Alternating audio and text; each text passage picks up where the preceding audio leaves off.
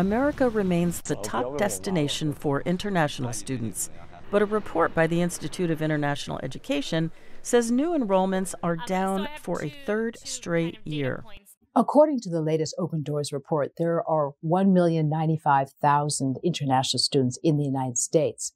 However, unfortunately, that means that the number of students here is basically flat in the most recent figures, and the new enrollments continue to decline. And that is a deep concern to international educators across the United States. The State Department acknowledges that the United States is competing with other nations to attract young minds. We know that international students also have more choices than ever before about where to pursue higher education.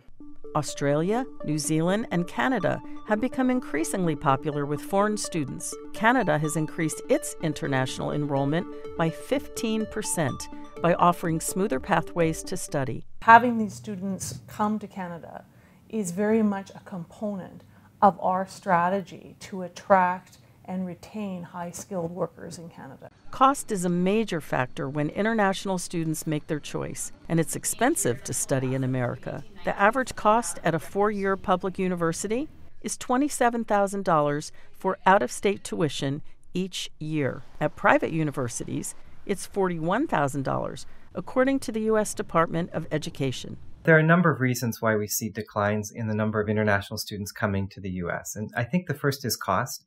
The cost of higher education in the United States continues to rise, and so we need to get that under control. Experts say international students also face uncertainty over proposed changes in U.S. policies.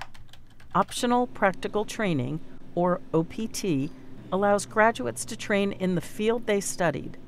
That enables them to stay in the U.S. up to 36 months after graduation.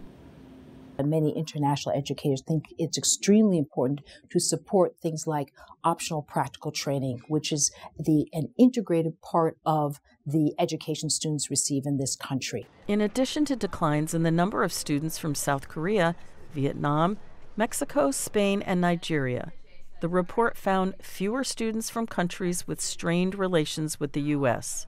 That includes Iran, Turkey, and Pakistan, which are majority Muslim nations. The rhetoric around immigrants overall, but particularly those coming from the Muslim countries, has hardened. It's really exciting to see just the contribution that international students and scholars have made around the United States, whether it's through research or other means.